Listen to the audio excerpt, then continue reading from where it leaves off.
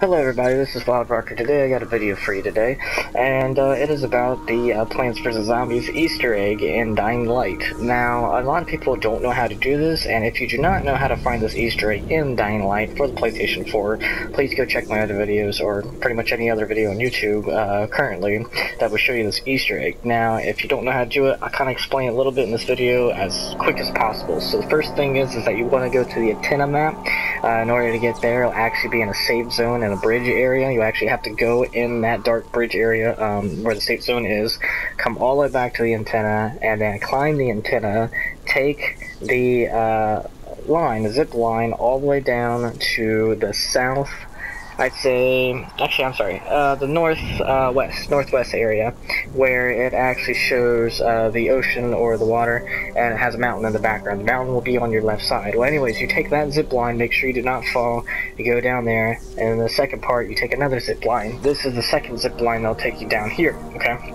Now, this isn't the point of the video. This point of the video is in the beginning of this game, I think it was probably maybe the first 2 or 3 days, a lot of people found a glitch where you could duplicate your items, such as like in Dead Island, and make money. And as you see, if I could show you, yeah, see on my cash on the bottom right, I got over $1 million, and that was because of the duplication glitch. I knew that they were going to patch it eventually. I mean, it was just one of those patches that they were going to do, but here's one that not a lot of people found out, or I'm pretty sure haven't even seen yet, because I've checked all over YouTube already, and it could be because the game's fresh and it's brand new, and maybe not a lot of people know it, but here's a little trick. Okay, so we are at where you would join the zombies. Okay, this is the area, and then hop over here where this flower is, right there, and then you join it. Now this is the Zombies vs. Plants Easter egg, but here's the thing. Okay, yes, this is where the fight would take place, which I've already done in my last video, but here's the thing. You have fluorescent shrooms that are probably about 10 or 20 times bigger than the average.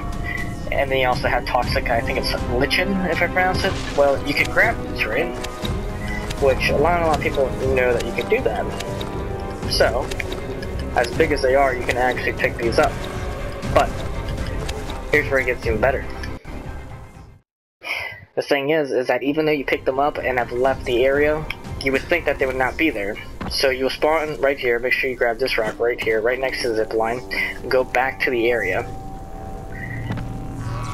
and you will get an infinite amount of fluorescent shrooms and toxic lichen.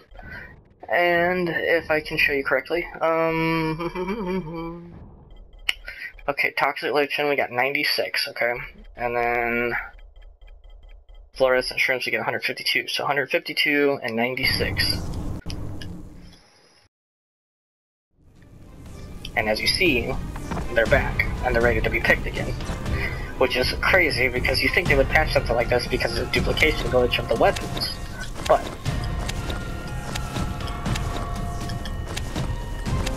as we pick all these up and go back to our inventory, we have 158 now for shrooms, and we also have for toxic lichen, we have 102. You see, now you get 6 per I guess flower and mushrooms, so you get 6 of each every time you come in, so you're basically getting 12 items every time you come in. Now in order to repeat this process, all you gotta do is come back out, and then it'll spawn you on top of the rock, and then you just look for this one rock in particular that looks like it stands out, this one, climb up it, go back down to the area of the Easter egg, hop back in, and boom. So you guys have not only a unlimited supply of fluorescent shrooms, you also got a limited supply of toxic, I think it's lichen, if I'm pretty sure if I said that correctly.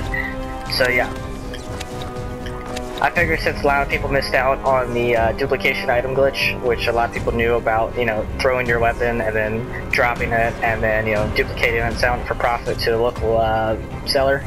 Well, this is a way that you could probably make a little bit more money on the side. Maybe not as much, you know, because like with a weapon, you could get at least about $1,000, $1,200, or $1,400. but it also depends on the weapon. And I know this might not be a lot of, you know, money, but the thing is that you'll be making some money. You know, it's not going to be as much money as you think it is, but it'll be some money.